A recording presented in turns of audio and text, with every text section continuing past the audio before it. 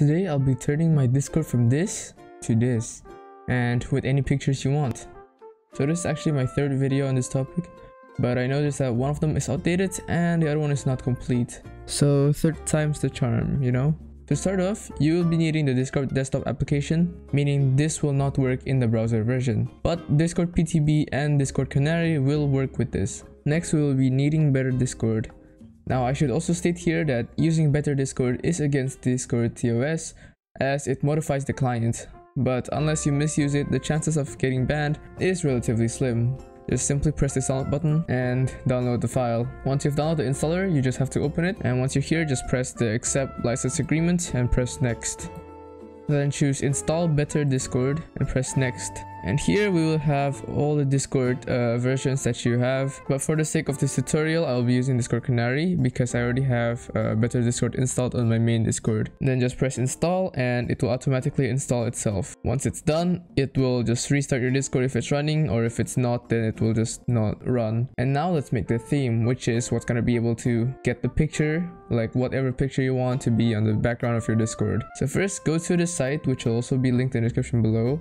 And there's a chance that it could be blocked or down in your country, and if it is, I would recommend using a VPN because that should fix the problem. But if it's not, then we'll get started. So press this button and pick a template to start off. Now, not all of these templates do support custom backgrounds, so what I would recommend are Neutron, Frosted Glass, and Clear Vision. Neutron and Frosted Glass would be the easiest one to use, but Clear Vision has more customization options. So if we just click on this, as you can see, there's a lot of things that you can change here.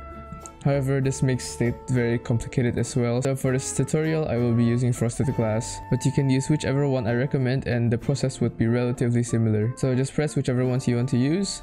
Now once you're here, you just want to find the drop down of the background image option right here and choose from computer and press choose an image. Now go ahead and find where your file is, and as usual with backgrounds, I would recommend using the same resolution as your display or not higher. However, if your background is lower, like this one for example, so if you see from here it's actually like a bit blurry, what we could do is we could use the blur tool to make it less obvious, just kind of smoothen it out, but I would still just recommend a high resolution background. There are also other options here that you could try to adjust to your liking, like the pop-up model image, which is going to be here, or the home button image, which is going to be this little thing up here.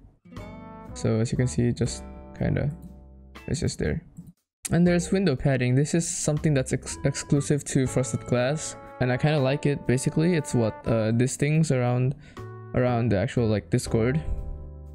As you can see, it will just make it like bigger or smaller. Your window size will not change, but there will be like a border on the Discord app, which I think is kind of cool. Next is window roundedness. This is also a Frosted Glass only thing, so you can change how round your Discord is. I wouldn't recommend going that much. Next we have the font. Now you can actually just use whatever font you have, be it on Google Fonts, so you can just search, you can just Google like Google Fonts, and it will come up with a bunch of fonts that you can pick, or you can choose one that you already have installed on your computer to overwrite the existing Discord font. So for me, I'm gonna be changing it to Louis George Cafe, and there you go. You can change it to whatever font you want. Next is the colors. So this is where you can change the brightness as well of whatever bar you have here. So what I normally always do is this part is a bit lighter, the channel and DM brightness is a bit darker, and chat is brighter, and the member list is gonna be darker. This is just what I do know. You can just try to change it to whatever you like. Next, this is also for some, I think Neutron might have this, but basically we have gradient here.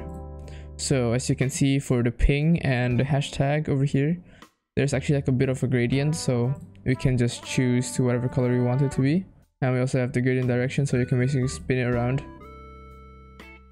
Next we have the tint, which basically it will just put a tint on your background here if you choose to change the brightness. Personally, I think the tint can make it like cleaner because it will look a bit more of the same color and will make it less messy. But I prefer to just use the normal image.